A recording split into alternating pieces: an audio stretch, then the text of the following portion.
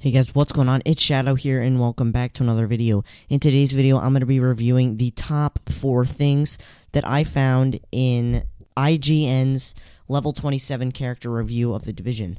So let's get right into this. Coming in at number 1, we have some crazy stats. This guy has 30,000 DPS, 40,000 health, and 13,000 skill power. If you look in the bottom right corner, you can see he also has 148,000 credits.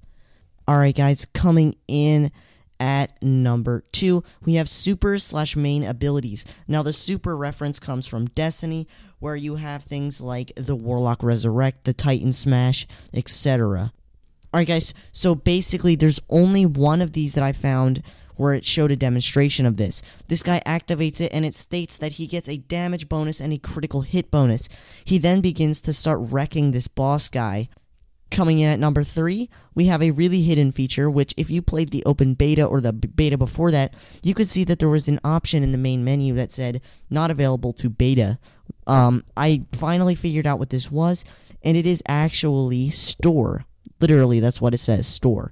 Now, I'm unclear if this is a in-game currency shop or a real currency shop. I really hope it is not a real currency shop, because I'm not going to waste $20 just to buy some kind of appearance.